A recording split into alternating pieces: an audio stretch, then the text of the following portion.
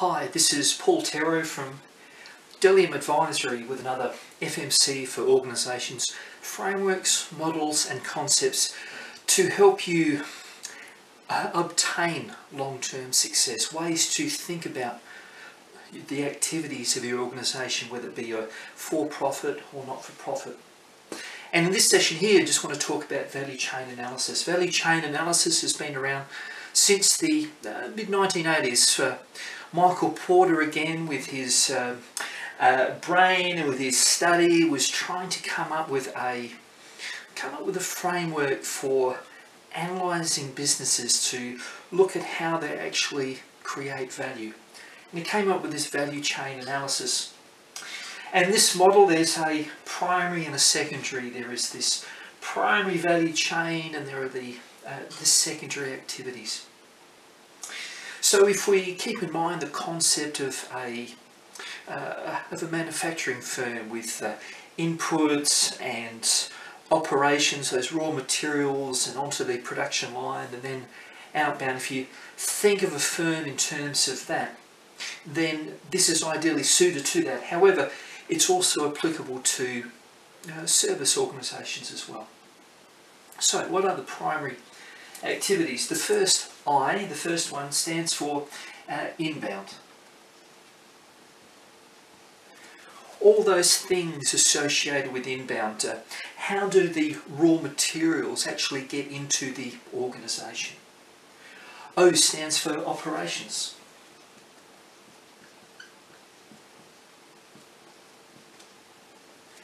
How actually are those raw materials converted into what you end up selling? What are the actual operations? O is for outbound.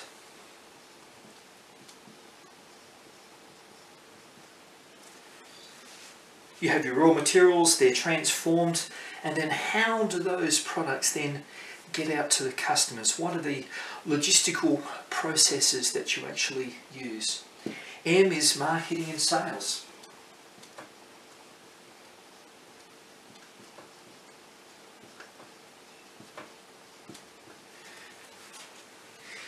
Is this component of your firm, are they actually adding value to this chain? Do they suck up too much investment? Is there too much operational overhead for the actual value that they actually add to the value chain? And the final is service.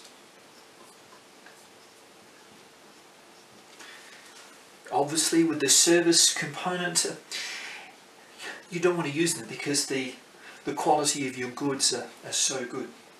However, with the service, in this day and age, obviously they should be providing a service which is second to none. So that's the primary aspects of the value chain. What actually takes those raw materials and gets them out into the market and the actual value that you're actually creating. That's your primary one. The secondary one is all those activities which go into supporting this happening. And the first of these secondary support operations is the admin.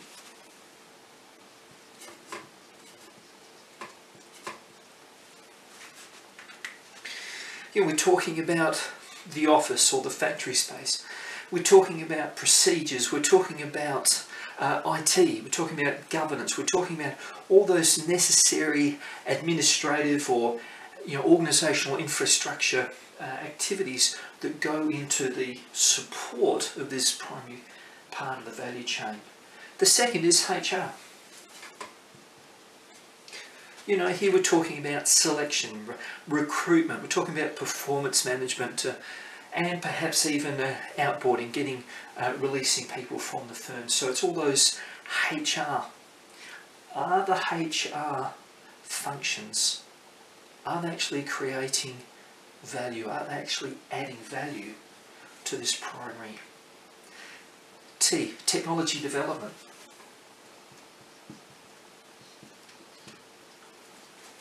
You could also call this innovation. Is there some actual investment happening here to actually improve what's happening in this primary aspect of the value chain. So it's talking about how you're developing your goods, how you're developing your services, how you're developing and improving each of these aspects. And the final one, P, is procurement.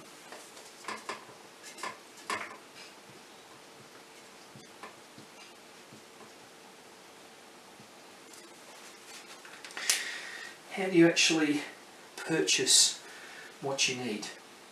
What are all the processes that you have? So there we have it, the value chain analysis. Each of these components of your organisation, it's a way of looking at your organisation to create, and how are those individual components going toward creating value and adding value to what you produce.